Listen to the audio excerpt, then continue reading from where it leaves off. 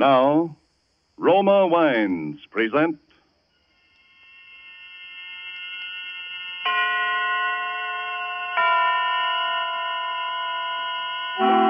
Suspense.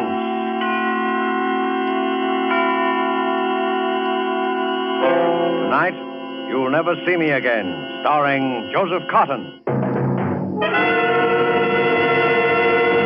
Suspense is presented for your enjoyment by Roma Wines. That's R-O-M-A, Roma Wines.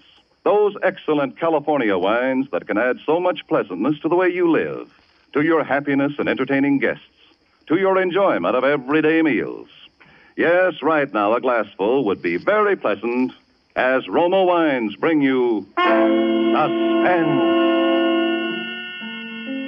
This is the Man in Black, here for the Roma Wine Company of Fresno, California, who tonight from Hollywood bring you as star Mr. Joseph Cotten.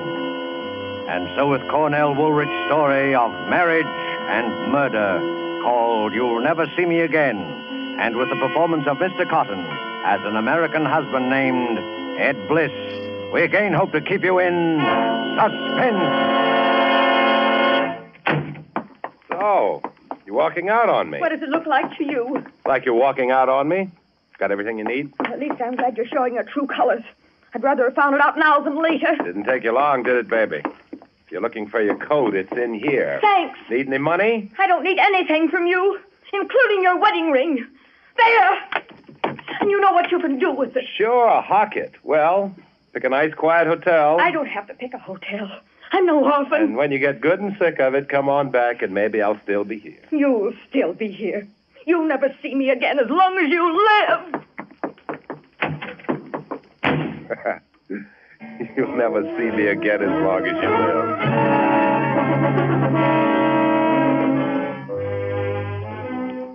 You'll never see me again as long as you live, she said. If I'd known then what I know now, I guess that wouldn't have sounded so funny. All right. Maybe I'm not the easiest guy in the world to get along with, but it's perfectly natural for a couple to have at least one good fight after they've been married nearly 3 months.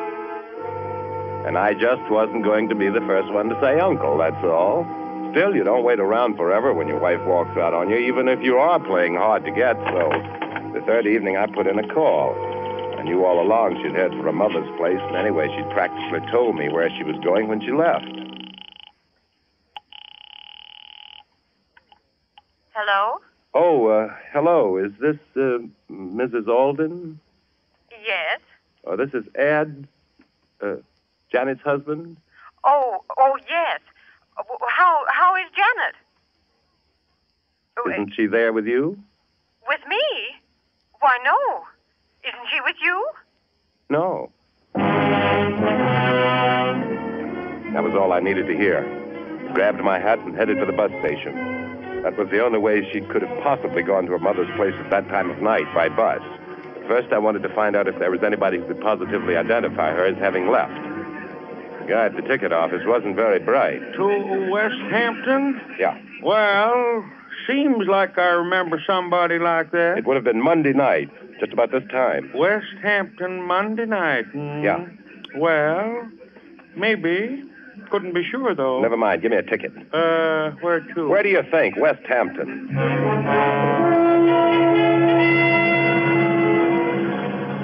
She was blonde, blue eyes, good looking. Sure. I remember her. Where'd you get off? I think it was West Hampton.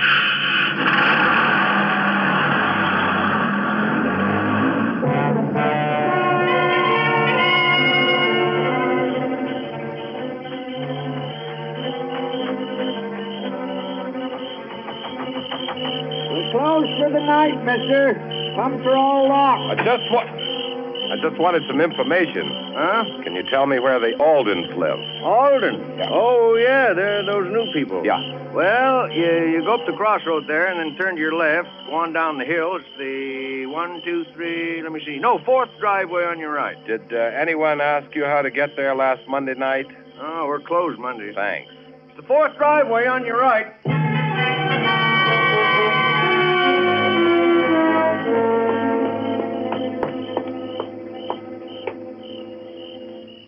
Oh, come on. Must be somebody lost their way. Yes? I'm Ed Bliss, Janet's husband. Oh, yes. Come in, Ed. I've been looking forward so much to meeting you. I wish it could have been under different circumstances, though. Yeah. I'm so sorry. Haven't you heard anything yet, Ed? No, me? No. Can't understand it. It's not like her to do a thing like that.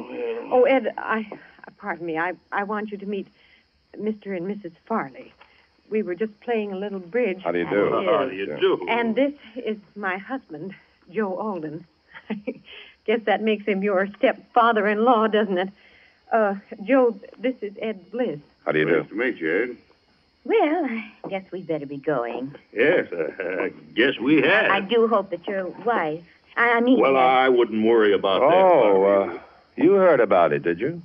Well, Ed, you see, they dropped in a little while after you phoned, and we thought... Oh, that's all right. Well, thanks for asking us over. Come again real soon. Yeah, we'll do that. We Now, will. I hope you're Good night. Good night. Good night. Oh, Good night. Oh, Ed, I hope you didn't mind about them. It's all right. Okay. Well, come on into the living room then and tell us about it. Not much to tell you that you don't know, is there? No, I suppose not. Sit down. Thanks. Can't I get you something to eat? No, thanks. Or some coffee or something? I think I'll pass up the refreshments this time. Well, I know how you must feel. Yeah, I guess you do. But I still can't. I just can't. You've painted this room lately, haven't you? Yeah. What about it? Nothing, just looks a little funny, that's all. You think so? Yeah, that brick wall in front of the house is kind of new, too, isn't it? You know I'm a bricklayer by trade, don't you? Well, now that you mention it, Oh, Joe, how can you talk about... You better go on upstairs, Laura. She's taking it pretty hard. Yeah. You seem to be bearing up all right, though. You haven't lost any sleep over it yet yourself, have you? I'm not her husband. This isn't getting us anywhere. What was that? Laura, I guess she's going to bed. Oh. Well, I guess I better be getting down to get that last bus. How about staying overnight? No, thanks. Suit yourself. Wait a minute, I'll put the porch light on. I'd see all right. That's better. By the way, what happened? What do you mean, what happened? I suppose you and Janet had a row. What's that got to do with anything? I hear you got kind of a temper. Were you a little too quick with the flat of your hand? What's all this for, the benefit of the neighbors? Might be. Have you notified the police yet? No, and I don't like the way you ask questions. Okay. Want me to walk down to the bus with you? It's pretty dark. Maybe that's why I'd rather walk down alone. Now, wait a minute, Ed. I think maybe you got me All right. Maybe I have. Say good night to Mrs. Alden for me. Yeah. Let us hear from you. Don't worry. You'll hear from me all right.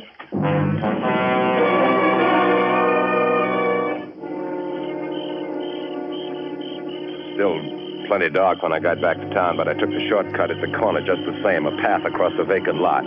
Between the lot and my house, there's a hedge. I was just going through it when I stopped cold. There was a light on in my house. Only it wasn't a regular light. It was the beam of a flashlight moving past the living room window. That could only mean one thing, cops. Of course, it was Joe Alden that tipped them off. I just waited, and then I heard the front door open and close. I saw two men standing outside, and one of them went up the street. Pretty soon I heard a car drive off. The other man was just a shadow now, standing by a tree in front of the house. You could see he was expecting me to come from the other direction. I stepped through the hedge and went over to him. Would you be looking for anybody in particular? I might be. Who are you? Ed Bliss. Who are you? Detective Stillman, Bureau of Missing Persons. How did you know anyone was looking for you? Oh, I'm just bright that way. Yeah? Well, they like bright boys down at headquarters. Come on, let's go.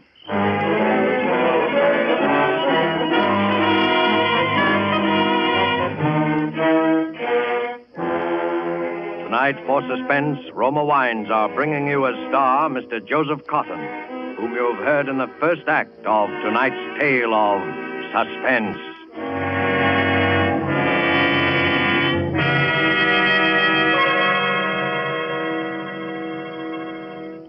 In many foreign countries where discerning tastes have found Roma wines, they are an expensive luxury, imported and treasured. For Roma wines are in every sense fine wines from the choicest vineyard country of California. They are products of age-old winemaking skill, aided by modern quality controls and tests that assure unvarying excellence of taste and character. Yet, Roma wines cost you mere pennies a glassful. Such enjoyable flavor and constant quality, such low cost, such high wine value, have made Roma by far America's largest selling wines, enjoyed by millions with meals when entertaining anytime. Try Roma wine yourself. Tomorrow at dinner, no matter what you're serving, place on the table a cool bottle of ruby red, hearty Roma California Burgundy. See how much new zest it adds to food, how it makes a real occasion of even the simplest meal. To enjoy this extra mealtime pleasure, just ask your dealer for R-O-M-A, Roma wine, made in California for enjoyment throughout the world. And now it is with pleasure that we bring back to our soundstage Mr. Joseph Cotten, who, in the person of Ed Bliss, resumes the story called You'll Never See Me Again. Tonight's study in suspense.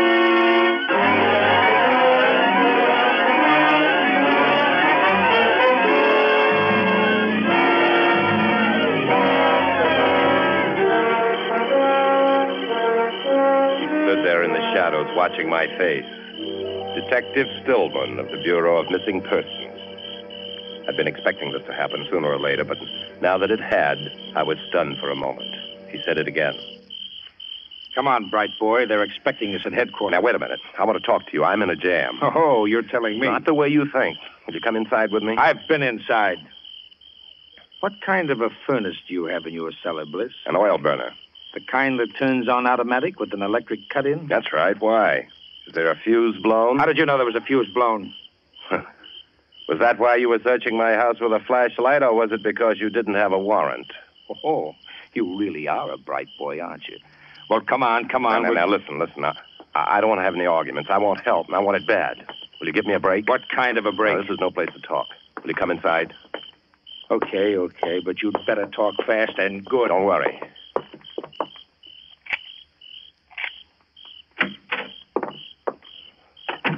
Fuse box is right down here. Here, flash your light up here. I always keep a couple of fuses on top of it. Yeah, there we are. Let's go in the front room. After you. Okay.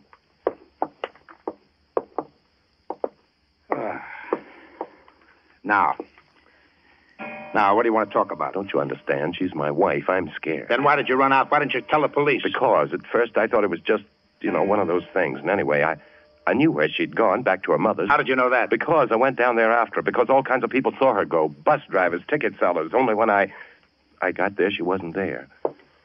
How much life insurance did you carry on her, Bliss? $25,000.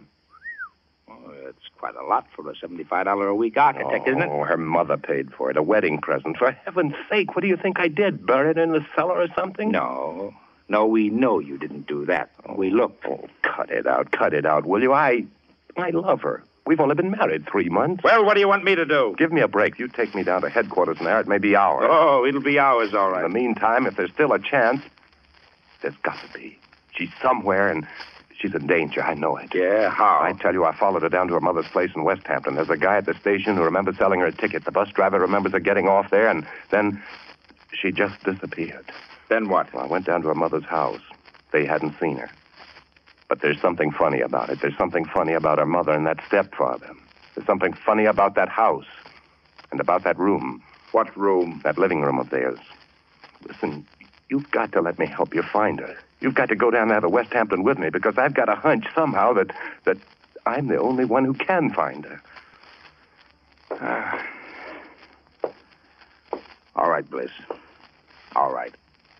I don't know why, but I believe you. You do? You'll go? Yeah. And I shouldn't believe you either because... Because what?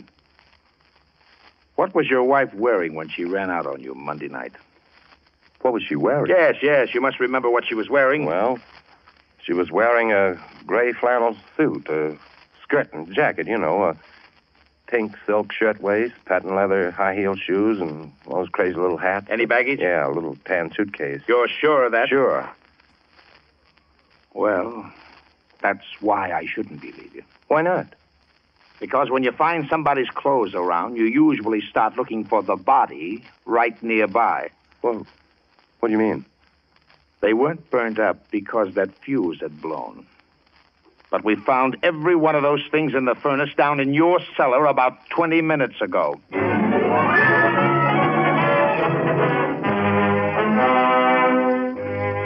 he said that, I knew there wasn't much time.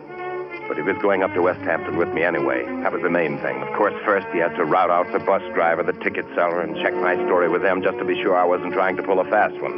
But that was all right. I'd expected that. And we climbed into the police car and headed out to West Hampton. He believed me now, all right. That car couldn't have been pushed any harder if I'd been driving it myself. Still, it was getting daylight when we got there. Parked the car a little ways down the road and walked toward the house. See what I mean, Bert? Take that brick wall, for instance. Well, what about it? It's new. What did he build that for? It's not tall enough to hide the road. It's not even tall enough to keep a dog out. Why'd he build it? Well, maybe he built it to keep in practice. Come on, let's go in. It's awfully quiet. Well, why not? They're probably in bed. Where I'd be if I hadn't let you talk me into this. Listen, Bert, you don't think... I'm here, ain't I? Go on, ring the bell. No answer. Keep trying. Shades are all down. I don't think they're in. Come on, let's try the back door.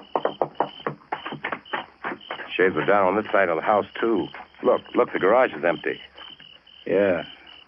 Well, I guess our birds have flew the coop, all right. Bert, I don't like this. Come on, we'll try this back door anyway. Uh-oh, it's locked. Here's an axe. I'd like to try my keys first.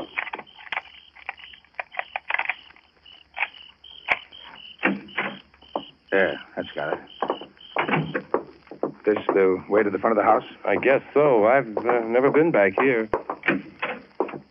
Yeah, this is it. Here's the front hall. There it is. What? That room. The living room I was telling you about. Well, what about it? Snap on the lights. All right, I still say, what about it? I don't know, but don't you get something funny about it? Oh, what? Well, the lights, or something about that fresh paint, the rug. There's something, though I know there's something. Oh, come on. We're wasting time. There's something screwy about the whole joint. We went over the place from top to bottom.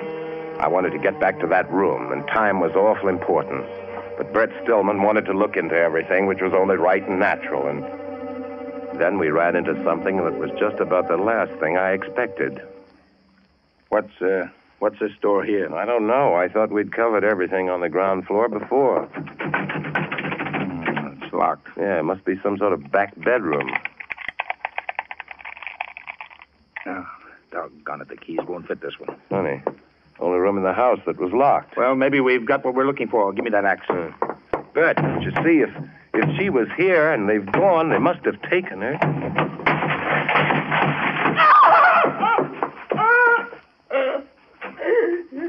Well, who's she? This is Alden. Your wife's mother? Yeah.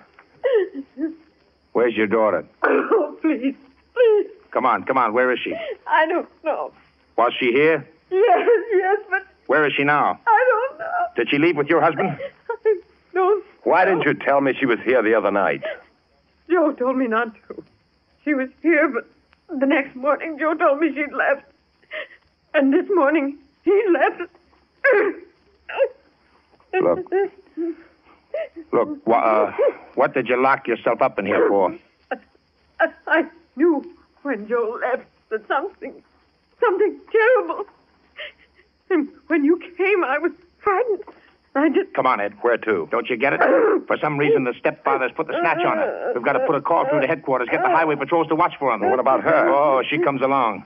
Oh, please. Come on. Yes? There's something wrong about this. You bet your life there is. No, I mean, why would he do it? What motive would he have? You let me worry about the motive. You worry about your wife. Got some connection with what's wrong about that room, whatever it is. Will you forget about this room? We've got to get... I want to look just once more. I know there's something. Listen. Do you want your wife back or don't you? There's no... Bert, I've got it. You've got what? It's lopsided. Don't you see? It's not on the square. Are you crazy? Oh, no, I'm an architect. Look, the light's on in the middle of the ceiling. The window's on in the middle of the wall. So what? The design on the rug is wrong. It's cut off too close to that wall. Bert. What? That wall. That's why the room has just been repainted. That's why he built that brick wall in front of the house. I don't get it. One wall of this room is a dummy, built out in front of the real one. That's why the room looks lopsided. That's why he built a brick fence, to get bricks without arousing suspicion. Which wall? That one. And Bert, it must be hollow. Give me that axe. You don't think that Janet... Bert, give it to me. Let me. Get back, you hear me? Bert. Mrs. Alden. It's Janet. Answer me. Answer me, Mrs. Alden. Couldn't have done it.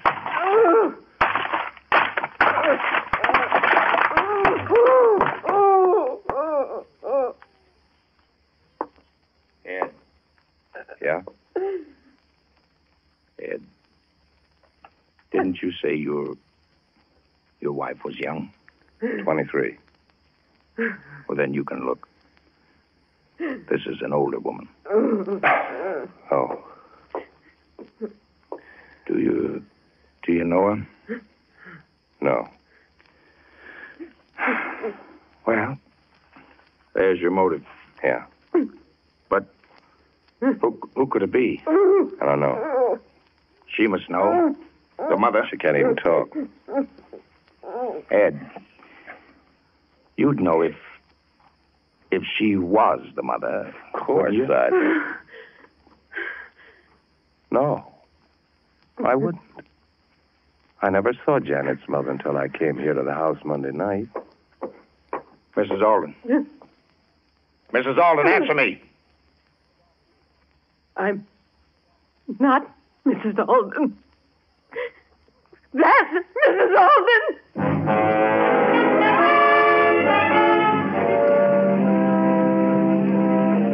It's just a question of time now whether we'd get back there in time to stop it. It all fit together now, and what Brett didn't know, he got out of the woman on the way back. Did you know Joe Alden before? No. Not before I came to their house in Eastport to take care of her. I'm a nurse. And Joe and I... Uh-huh. Well, we... Who got the idea to kill her, you or Joe? He did. When he saw me giving her a sedative once. She was pretty sick. Oh, premeditated, huh? Why did he do it? Money, of course. She kept a lot of bonds around the house. That's what Joe wanted. Is that why you moved from Eastport to West Hampton? Yes. Nobody knew us in West Hampton. We moved in at night. They thought there was only two of us. They thought I was the real Mrs. Alden. When did he do it?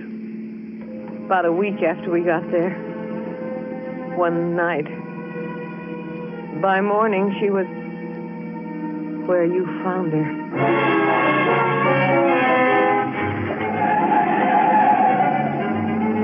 We were doing better than 80 most of the way, but I still didn't think we'd make it. Naturally, Bert was afraid to put the local cops around the house for fear Alden would spot them first and take Janet away and do it somewhere else, if he hadn't done it already. Because Bert Stillman had the picture cold now. Janet had come to the West Hampton house and found her mother was missing before Alden had been able to make his getaway. So Alden had been made to kill Janet, too. Bert knew where he was taking her because of the clothes and the furniture in my house. That was a tip-off that Alden was going to try to plant it on me. It was the only break I had. At least I knew where to look if I could get there in time. The outskirts of town, we picked up a police escort, but Bert made them lay off when we got near the house. We drove up the side street and parked a little ways off. We walked up to the house. There was a car in front of it. Is that Alden's car? Yes. All right. You're coming in with this lady, but the first sound out of you and I'll shoot, and I mean that. I know. Got your keys, Ed? Yeah. Quiet now. Yeah. Look, there's a light. That's the door to the cellar. Come on, listen. He's digging. The light's gone out. He must have heard us. Put on your flashlight. Let's go. There he is. Ed, why, you... Hey, what'd you do that for? Killed my wife, didn't he? Switch on the light. Maybe it isn't too late yet. There she is. She's dead. Yes, yeah, chloroform. You smell it? Get that cloth off her face. Too late, can't you see? Yeah, I'm afraid... What are you doing carrying a gun, Ed? I got a permit. Anyway, what's the use of asking questions like this now when... Look, she's moving. What? Yes, What? she's alive. Here, give me a hand. Ed, help me. Ed. Where are you going, Ed? Put up your hands, Ed. Okay, they're up. Come on back down here. All right. Take it easy. I'm coming. Ed, you could at least have done it yourself. Instead of hiring murderers.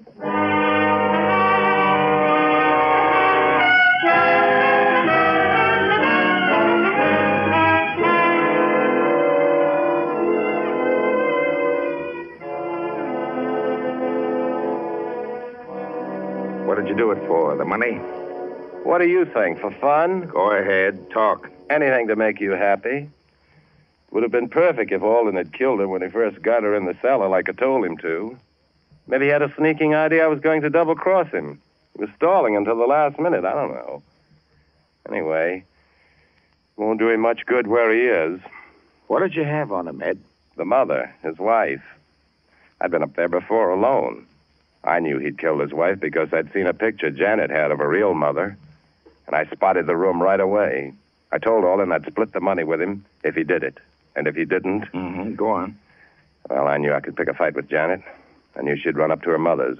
Then I went up there to make it look good. After I left, Alden was to call the cops like he did. You'd take me down here to headquarters, and while you were giving me the old third degree, Alden was supposed to plant the body in the cellar. That way, I was in the clear because you'd know I couldn't have done it while I was down here talking to you. And you'd know she hadn't been there before because you'd looked. That's why I planted the clothes in the furnace, remember? So you would look. Smart. I had an alibi, and nobody had a thing on Alden unless I squawked. And he had to take that chance. Looked pretty good there for a while, didn't it? Yeah. Well, your wife's outside. Do you want to say anything to her? Yeah. Just tell her I said, you'll never see me again.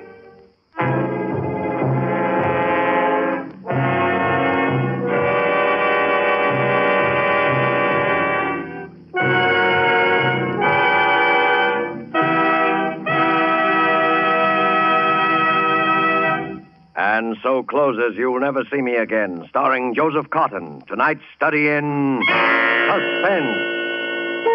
Suspense is produced and directed by William Spear.